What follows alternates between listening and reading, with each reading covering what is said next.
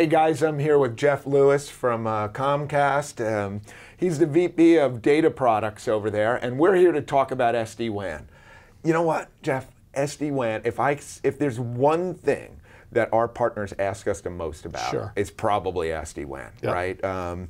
And you guys are doing some pretty unique stuff about it. Can you show me a little bit on this whiteboard about what you guys are doing, how you're doing it, and how you're approaching it? Yeah, absolutely. So first of all, it's a pleasure to be here, and I really appreciate the opportunity. Just so that you guys are aware, Comcast recognized the need to enter this space, essentially a layer 3 VPN space for what we characterize as mid-market and enterprise customers, the middle and the larger of the large customers. We didn't have that in our portfolio. And so we looked really, really hard, roughly about 2 years ago, at what our network could deliver. And we had two choices, or at least we thought there were two choices. The first was, go extend our MPLS core, which every major network in the world has an MPLS core, and extend that to the edge. We would have been the last provider in the market. It would have been an interesting play, but it really wasn't exactly the smartest move to make. Okay. Then we looked at SD-WAN, right? Software-defined wide area networking. It seemed to make a lot of sense. However, what I'm going to show you here today is our approach. Okay. What we did was we looked really, really hard at, do we want to be a one-trick pony? That's sort of an internal nickname joke for us, or do we want to build an extensible platform such that virtually every product and service Comcast delivers over time can be delivered through this same platform? Okay. Does it make sense? So this is a basis for what's to come. Absolutely. So while SD-WAN is the first product that we deliver, and it actually is the combination of 3 virtualized services, virtual firewall, virtual router, and then the virtualized VPN. So we virtualize 3 different things to deliver this product. The entire structure of the platform is with an eye or an ear towards the next and the next and the next service. And I'll lay that out for you so you guys can see it. So you have 3 virtual machines running today, and in the future, whatever next thing that you think is the next, you're going to be able to just drop that right in there. And I've got software defined. It's funny because I hear all the time, everybody, the term SD-WAN, it started out in SDN, software defined network, and the virtualization is the key to it. But everybody forgets about that Exactly, now, right? Exactly. Yeah. And actually your term SDN is perfect for this, because we didn't build an SD-WAN only platform. It truly is a software-defined network delivering an SD-WAN service. That's the first part of that. Exactly. Yeah. Okay. So I think the easiest way is to just, I'm going to go block on you, block diagrams here, and I'm going to draw what we announced last September, and hopefully this comes out so everybody can read it. It's a platform that we called ActiveCore. Okay, and again, remember, as I break this out, not all, but many, many, many products and services will come through this platform. And what we talked about was, okay, well, what's the important part of an ActiveCore infrastructure? The first instance, certainly, and I'll maybe do this, is our BSS OSS platform. We happen to be partnering with Amdocs in this space. Lots of different companies do lots of different things. But underneath Amdocs, there's probably somewhere along about 10 to 12 different platforms and systems that touch not only the virtualized service, but also our underlying transport services. Okay. I know a lot of my partners are going to say, what is Amdocs? Talk about that a little. Perfect. So Amdocs is the name of a company that specializes in particular on the BSS, the business services platform, where you basically, this whole block is order to cash and then service assurance. Can never forget my operations partners. There you go. Always got to have a happy customer. All right, now, one component is this, which is large, very, very big. Another aspect, and this is the key decision that we made, and I'm going to delineate with respect to my competition why we think we made a wise choice and why we're not so sure we're seeing it for many others. Underneath this, and this is just figurative, it doesn't come priority one over the other. This is our orchestration layer. This is critical. If you don't orchestrate, and forgive the sloppy writing, if you don't orchestrate your VNFs smartly, you will never deliver more than one.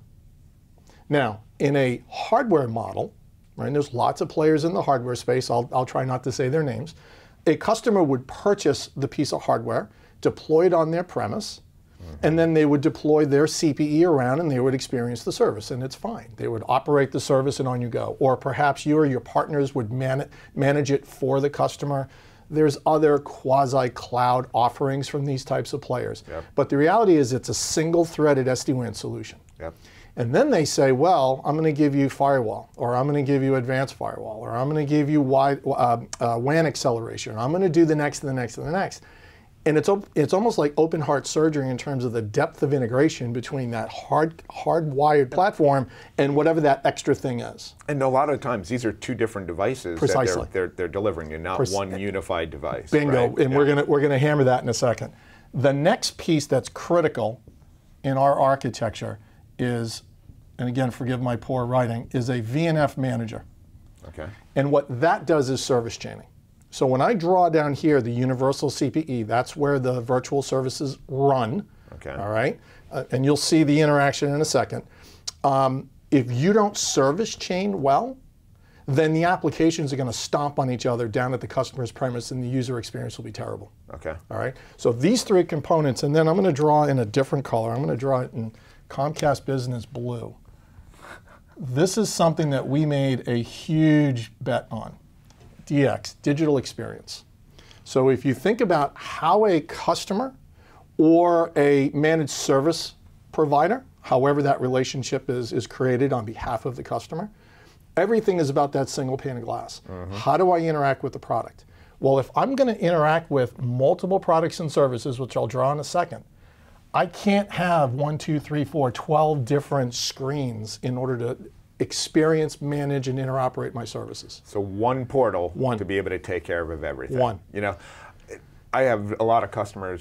They're doing all sorts of things, right? We have retail customers, and digital experience is such a key term. Totally. And it's the key to success, no matter what you do, right? I agree. The end customer, and for you, the end customer is really the organization that needs to come in here and be able to manage this stuff, take care of it. Because it's not just you who can take care of this box, right? Not at all. Right. Not at all. I should have mentioned that what I'm about to show you where the services are completely over the top. Okay. And they're completely manageable by whomever. Okay. Comcast will, the way we designed it originally was I will manage the infrastructure. You, Mr. Customer, do not need to own anything. Okay. I will place a universal CPE. Our terminology is UCPE. Okay. You may hear terms like virtual CPE. Maybe I'll comment on that in a minute. But we put a physical appliance. It's almost like a computer, store and compute device on-prem. In fact, I'll draw that right now so we have the reference.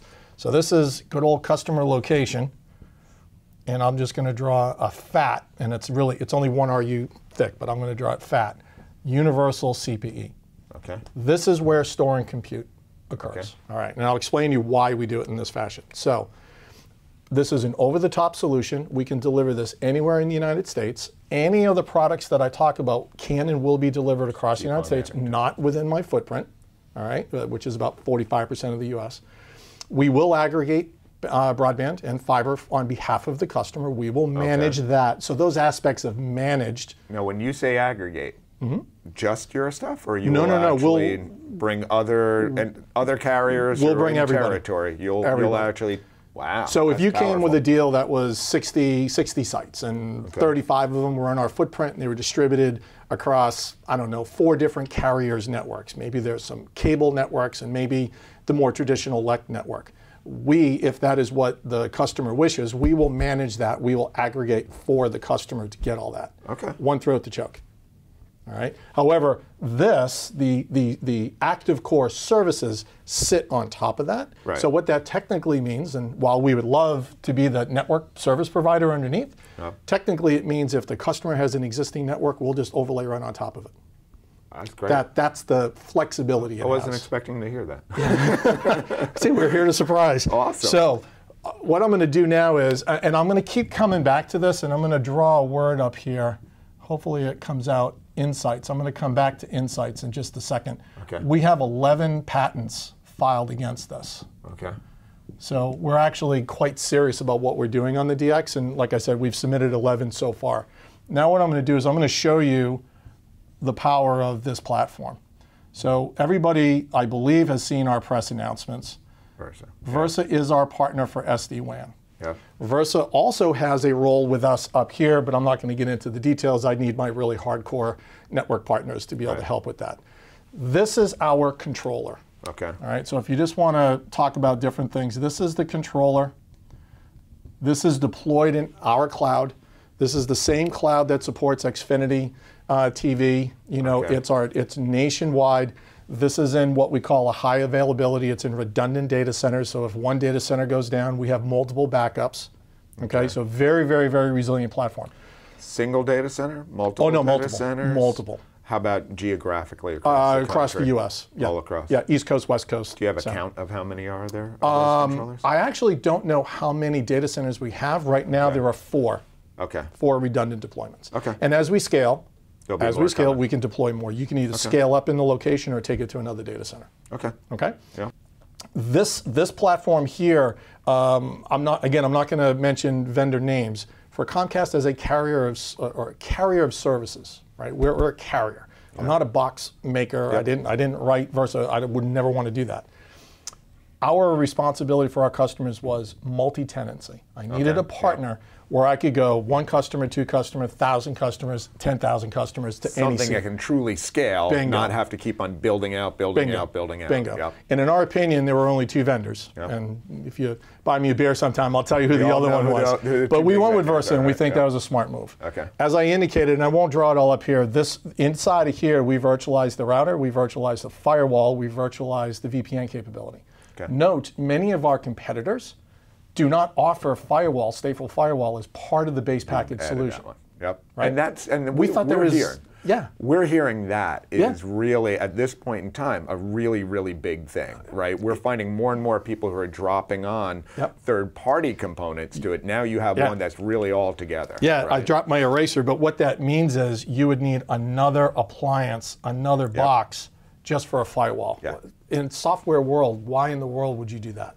That makes no sense, or it doesn't make sense to us. Not in a SD. Not in an SD, in an SD world. Scenario, so, what else are we? I'm sorry. I got to pause you. Sure. So go back to the digital experience. Yep. Managing that, are you actually going through this DX platform for the management? Yeah. Of it? So that's an awesome question because it's perfect timing. Because that's a differentiator. In the case of SD-WAN, and again, we like to. I don't know how well you know Comcast. I don't know how well the audience knows Comcast Business, I should say. Right. We're a fairly humble organization. You may not think that with some of the press that you see, but within Comcast Business, we're pretty humble. We don't think that we're the smartest people in the world, but we think awfully hard.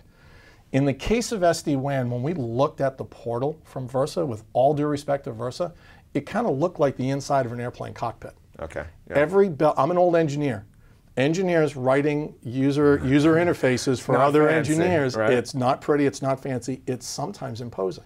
Yeah. We've run across multiple customers who have buyer's remorse. Okay. They bought the story of efficiency, low cost, I can drive my cost down, I just go over the public internet, and when they take the joystick to drive, it goes nowhere, and they're like, oh my gosh, I don't have the right people, I need more skill, I don't know how to do this, and then all of a sudden they come talking to us or other people saying, can you help manage this for me? Yep. Not all. There's plenty of customers who can drive it on their own, but the point was, we wanted to make this approachable, and we pulled it in just by pulling every API out of here. And while I won't draw it for you, maybe I'll just draw over here. I'm just going to draw a simple little thing, network. And network ties to this, all right? And what we're doing is we're pulling APIs from our network, from all of our BSS, OSS platforms, and in particular from the controllers into the digital experience and presenting that to the customer in the most elegant way we can. Okay. And the way we designed that, guess what we did? We asked customers what they wanted.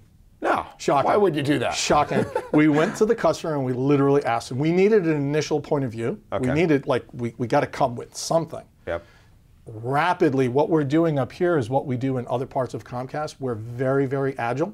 You'll hear me talk later perhaps, we're about to release our next analytics package. It took us 2 months. Spin, spin, spin, go. Spin, spin, spin, go. Okay. Now the trick of that is you got to be mindful about how does a customer ingest those advancements. But in this case, this is a big enough thing that customers have been pulling for, so we're excited to get it out.